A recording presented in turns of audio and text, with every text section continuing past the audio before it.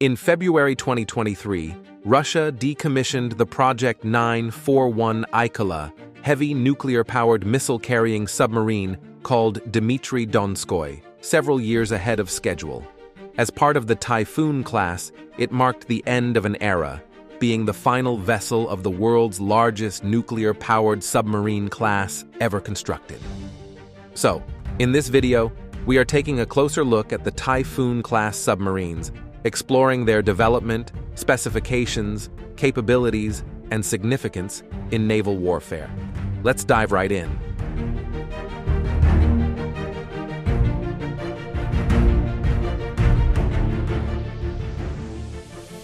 The Project 941.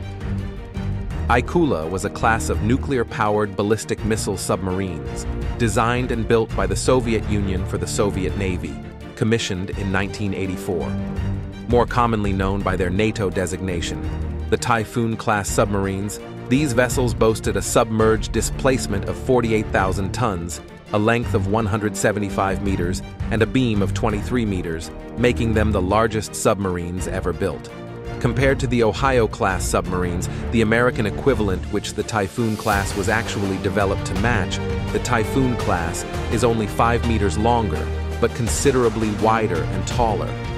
Another reason why a Typhoon sub looks so menacing is because the location of its sail is behind the missile silos instead of in front of them, meaning the missiles are always included in any picture of the sub.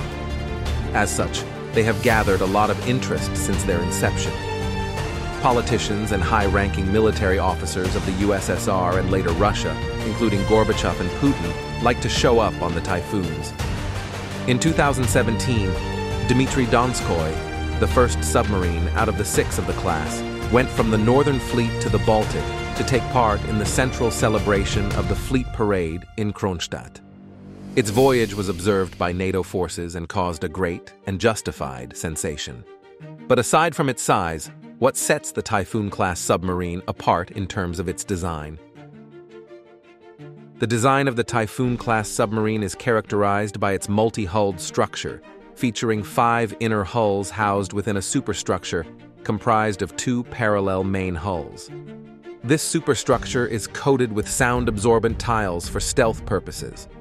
The submarine consists of 19 compartments, including a reinforced module which accommodates the main control room and electronic equipment.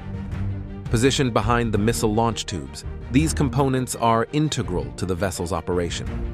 Designed for navigating under ice and breaking through ice formations, the Typhoon-class submarine is equipped with advanced features, including an advanced stern fin with horizontal hydroplanes located aft of the propellers. Retractable nose, horizontal hydroplanes are also situated in the bow section, capable of being retracted into the hull for streamlined operation. Various retractable systems are incorporated into the design, including 2 periscopes, a radio sextant, radar, radio communications, navigation, and direction finder masts. These systems are housed within the sail guard, which features a reinforced, rounded cover designed for ice-breaking purposes. Powered by OK-650 nuclear reactors, 2 50,000 horsepower steam turbines, and 4 turbo generators, the Typhoon-class submarine is capable of diving to a maximum depth of 400 meters and achieving a submerged speed of 28 knots. It has the capacity to remain at sea for up to 120 days under normal conditions, with potential for extended deployments in case of a nuclear war.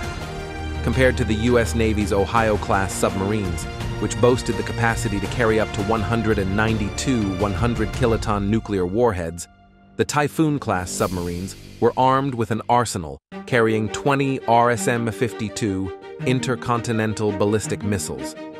Each of these missiles carried 10 independently targetable multiple re-entry vehicles, armed with a 100-kiloton nuclear warhead and guided by inertial with stellar reference updating. The Typhoon-class subs were also equipped with 4 630mm and 2 533mm torpedo tubes, housing a total of 22 anti-submarine missiles and torpedoes, which can also be used to deploy mines.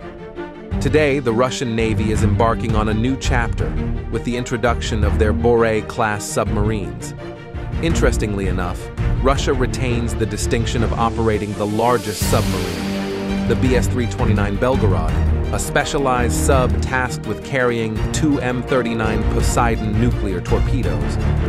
Are there any specific submarine classes or naval technologies you'd like to learn more about in upcoming videos? Let us know in the comments below. And if you found this video interesting, give it a thumbs up and don't forget to subscribe to our channel for more weekly content.